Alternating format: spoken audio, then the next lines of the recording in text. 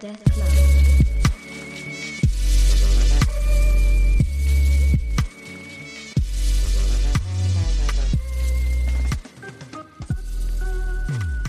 Hey everybody, welcome back to the podcast. Danny here. Today I'm talking to you about Shoujo Kishidan Night Tale. So the Night Tale for short is written and drawn by Shinsuke Inoue. This was published in Dengeki G's comic, and this magazine mainly focuses on waifu mangas. This is a monthly magazine, and this was published in April of 2016 and ended December of 2017 with a total of 19 chapters. And this is another case of a manga being canceled pretty early in its run. But there's more to the story than just that. After Volume 3 came out, the magazine decided that they wanted to end publication for the series, and Inoue didn't really want to let go of the series. The plan after that for Inoue was he was going to move the series to Sayomi, which is Cygame's manga app, and that was going to be in 2018, but there was no news for about 2 years. Did some digging on his Twitter, and turns out in 2020 he officially announced that the series also got canceled there. And he is now planning to self-publish the series either through Fanbox on Pixiv, on Twitter, whatever other platform he could do for self-publishing. He's doing research for it, I guess. And he promised at the end of 2020, but as we're almost at the end of 2021, there's still nothing for it. And seeing what else he has done, we can see that, this guy also was big in doing hentai. And after the gap between the cancellation and the announcement that it wasn't moving to the app, he was hitting hard in the doujin industry. And he's just been doing that ever since. So hopefully sometime next year we'll see a continuation, because I would like to see one. This feels like an average manga, but it's unique in its own way. So let's go ahead and dive into this series, man. The Night Tale starts off with our main supporting character, Shinobu, who is a timid high school girl being molested on a train. The guy behind her is copping a feel, and because she is timid and super nervous, she doesn't know what to do. But today's different.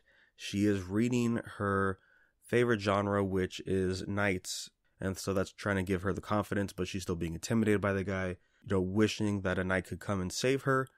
That's exactly what happens. We see a knight in the middle of a public train in Japan stop this guy from copping a feel, chases him down, subdues him. Then they both get sent to the police department for questioning. And as the knight takes off the helmet, we find out that it is also another high school girl who goes by Kasugai. And she got lost and was just trying to find her way back to Saint Agrippina, which is an all-girls academy. Main reason because they have a club for, I believe the term was close hardcore combat. And the best way to explain what it is, if you've seen those Russian videos on YouTube of people in full knight's armor just duking it out in a cage, that's exactly what this is. So it's a sports manga with all ladies. And the first thing I thought of, I'm like, hey, it's kind of like Bamboo Blade then, right? Because, that was also an all-girls school sports manga about kendo, but here we're talking about knights. And Kasugai being the main character, she has to stand out the most, so she is 100% into the knight persona, talking about chivalry. Even the way she talks sounds sort of like Old English, and it's all just great. Super straightforward character. And she can have her comical moments, and the reason they're comical is because she doesn't intend them to be. And that's always the nice type of humor. And we get to see some combat in the first few chapters here, setting up our world. And as she is better and was able to pass the qualifications for the test, she gets rejected because she is known as a crestless.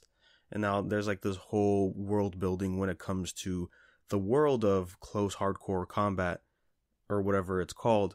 That's all about representing a crest, just like knights do back in the medieval times. But she descends from people who are crestless, who betrayed the round table, as it's called. And so they decided to not let her in.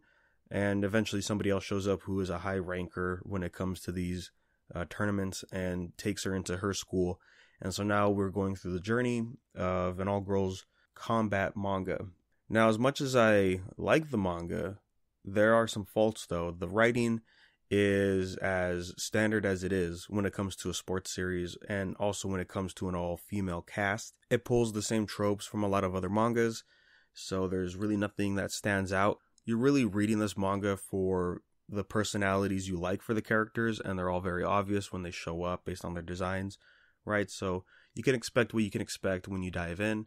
But what really kept me interested was the fact that it's about medieval combat and knights in armor. And, I was thinking the other day, too, of how there's another sports manga coming out. It's like, whoa, how different can they really get from everything else that's come out? That's always been the big thing for me for sports mangas, and why I don't really dive in deep to them, unless they get ridiculous like iShield 21, or they're just amazing like Slam Dunk. But here, the nice catch is, because they're knights, it's not the same layout every time. We all have different weapons. Our main character uses a broadsword, which is a two-handed sword. And then we get somebody that uses a sword and shield. You get someone with a mace. You get someone with a long spear. By having that aspect of you don't know what your opponent's going to have until you get into the field, there's potential for so many interesting fights that go on there. It just really sucked that it ended at the end of the first round with our characters, because I would like to see more. There was some buildup of recurring characters from Kasugai's past, getting more lore about what the Crest List is about, maybe some backstories into why they left the round table. That was also another thing that was going to be pulling me in more if we would have got some of that stuff, because it's different. But it's unfortunate that we had this series get canceled. When I was reading the scanlations, I think the scanlators were saying that it had poor sales for the first volume, so make sure you go support. And that is the big factor when it comes to a series. It's the low ratings in the magazine, and then the real test is, well, if we put the volumes out, are they going to do good? And I believe it said it didn't do good, so that's why you get the axe. And that's always unfortunate to hear. So hopefully soon Inoue could come back and dive more into this series, get more with our characters. That would be a fun time. So even though it got canceled and it's short, I still recommend checking this one out. And going through Inoue's Twitter, you could tell he's got big passion for this medieval combat. And with that, that's all I really have to say today, guys. Thanks for swinging by, checking us out. If you have any questions or comments, have you read this manga? Would love to hear some feedback. You could send those to unversepodcast@gmail.com, and we'll be sure to bring those up on the next episode. And then you could follow us anywhere on social media at unversepodcast, anywhere you go, and we'll let you know when those episodes drop. So thanks again, guys, and we will catch you on the next one.